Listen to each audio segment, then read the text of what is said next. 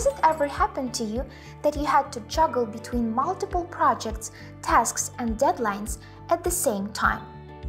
Imagine you miss an important deadline, and all of your project planning is under the risk of going to pieces. How does it feel?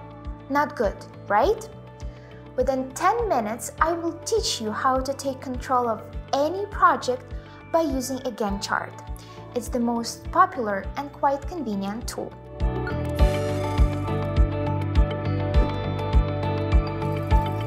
After watching this video, you will learn what a Gantt chart is, how to use it in G Sheets, and what other Gantt chart software tools are out there at your disposal.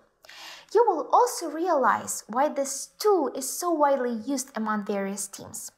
While there will be a brief Gantt chart history background to give you an idea, we will mostly practice on a real example. I will guide you through a case study using a practical template. You will be able to take this template for a spin right away. Stay with me till the end to become proficient in using a Gantt chart for your next project.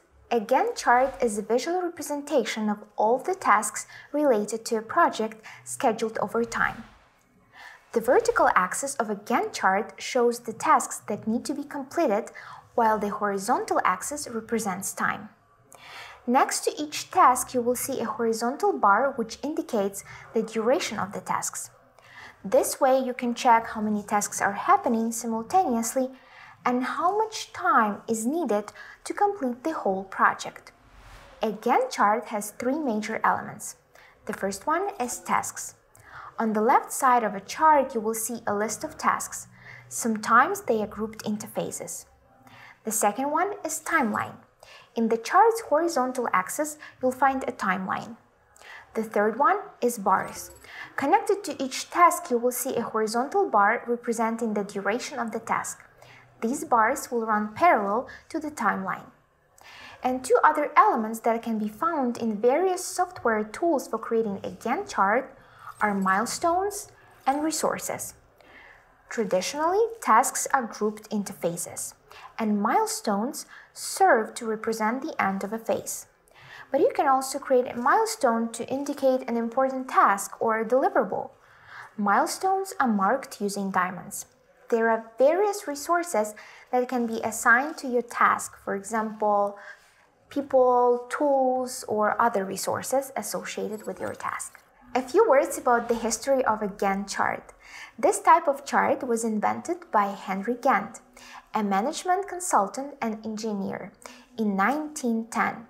He designed a chart to help manufacturing managers easily visualize their work schedule. In more than 100 years, Gantt charts are still proven to be useful for planning and scheduling projects. Managers of all ranks have a Gantt chart under their belts as an effective and easy-to-use planning tool. With a Gantt chart, you can monitor the start and the end date of a project, the project tasks, the team members involved in working on each task, the duration of each task, links and dependencies. I will present 3 reasons how you and your team will benefit from using a Gantt chart. After that, you won't even doubt the need of a Gantt chart for your project. Firstly, Gantt charts are known to provide clear communication as they help visualize project tasks, key dates, and deadlines. At all times, your team members can have the same information about the project, like what tasks are critical or whether you are on the schedule. In a word, you all stay on the same page, which reduces the chances of misunderstanding. Secondly, Gantt charts help you use your resources effectively, as you can look at your project's timeline and see when you have too many tasks to complete in a week. Knowing this info, you can avoid the overload ahead of time. This will help your project stay on time and within budget.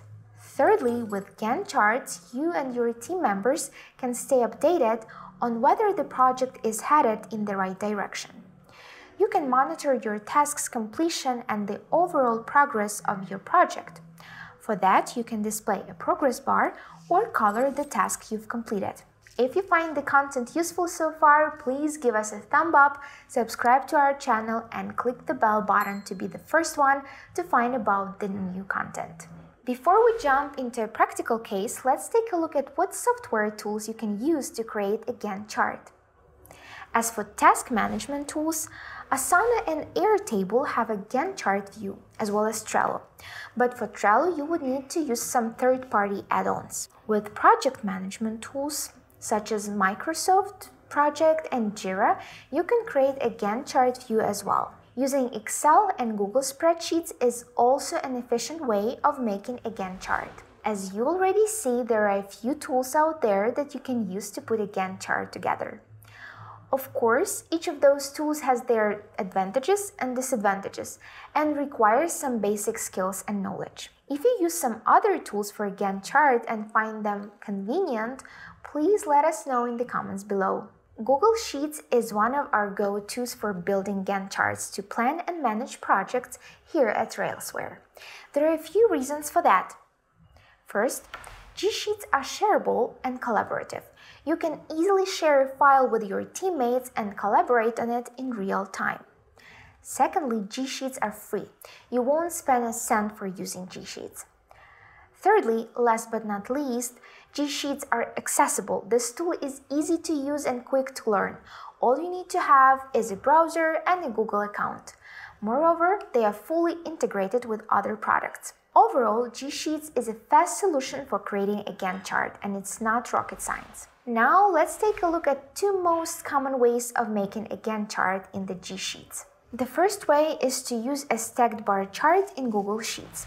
For that, you need to prepare a table with tasks and dates, insert a stacked bar chart, and customize your chart. The advantages of this approach are it would take you a few minutes to create a Gantt chart, and it's a very simple approach. The disadvantages are the following. It's easy to visualize simple timelines, but it can become challenging when the project is complex and there are a lot of tasks. It's hard to keep up to date when there are a bunch of team members collaborating on the same spreadsheet. It may get frustrating to keep the chart updated. The second way is a more comprehensive one.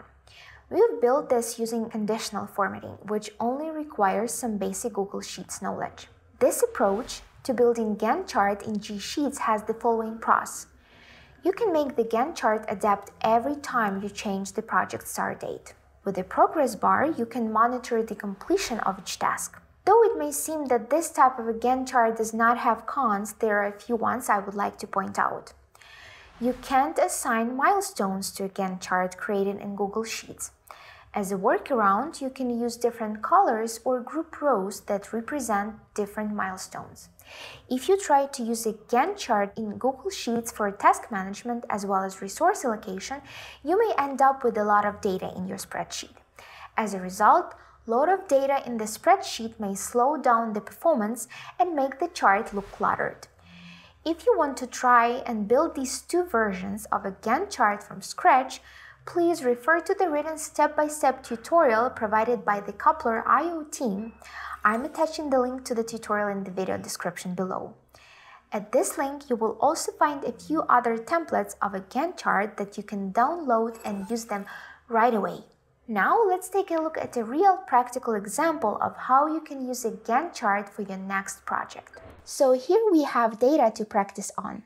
To follow along with me, find the link with the promotional campaign launch template under the video. Open the link and make a copy. But first, a few words about the case itself. Let's say you're a marketing manager and you need to prepare a promotional campaign for the new product features launch. You have a team of 5 people under your supervision. To make sure you coordinate the tasks among your team efficiently and successfully launch your campaign, you need to have a well-thought-out plan. Since your launch will consist of a few phases, we will be using a multi-phase Gantt chart for that. In this Gantt chart, you can see that the launch of the promotional campaign consists of 3 stages: plan, prep, and run the campaign. Each of these phases has a number of tasks that should be completed within a given deadline. There are 2 ways how you can assign each task with a start date. In the first one, let's say you can start your next task before the previous task is complete. Let's look at our example. We can't assign roles before we define audience and messaging. To ensure the task dependency, we will use the following formulas in C7 and C8. In C7, we will put E6 plus 1, and in C8, we will put E7 plus 1. Use this approach in other cells if you need to create a dependency. In the second option, if your task's completion does not depend on each other, you can insert the start date of your task manually. You can change the project start date and the timeline will change as well. On your right, you can see a horizontal bar that represents the duration of your tasks on the timeline.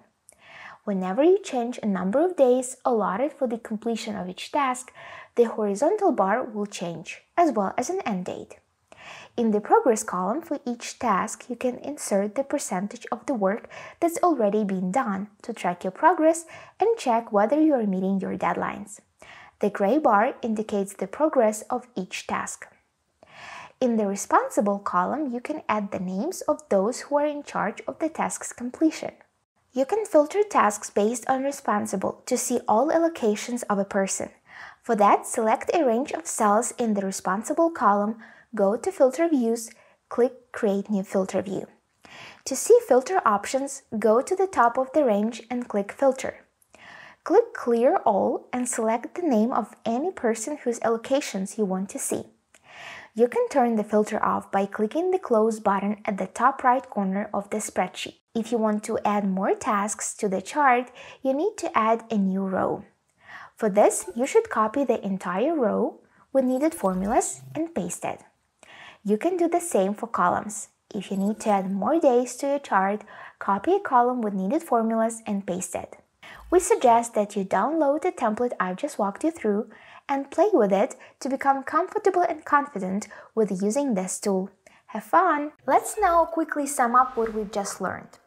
A Gantt chart is a visual representation of all the tasks on the timeline, where the vertical axis represents tasks that need to be completed, and the horizontal axis represents time. A Gantt chart has 5 elements, such as tasks, timeline, bars, milestone, and resources. A Gantt chart has been used for more than 100 years. Gantt charts provide clear communication, help use your resources effectively, and make you and your team members stay updated on the progress of the project. You can create a Gantt chart using various tools. Among those are Asana, Airtable, Trello, Microsoft Project, Excel, Google Spreadsheets, and many more. In this tutorial, we've specifically practiced using a Gantt chart in Google Spreadsheets because they are shareable and collaborative, free of charge, and most importantly, accessible. There are 2 approaches to build a Gantt chart in Google Spreadsheets: a stacked bar chart and conditional formatting. The template we've worked on was built by using conditional formatting. In this video, we've discovered that Gantt chart is a useful visual tool that helps you coordinate the tasks for any project like a professional. Please share with us what projects you've already used Gantt charts for and what advantages or disadvantages in using Gantt charts you've already spotted. By the way, this is the first video of our Project Management 101 series. Stay tuned for more videos and let us know in the comments what other project management tools you would like to learn about. If you found this video useful and informative, please put a thumb up, subscribe to our channel, and turn the notifications on, not to miss a thing. It won't cost you anything, but for us, it's super important so that more people could see our content and boost their knowledge for free. Thanks for watching. See you in our next video.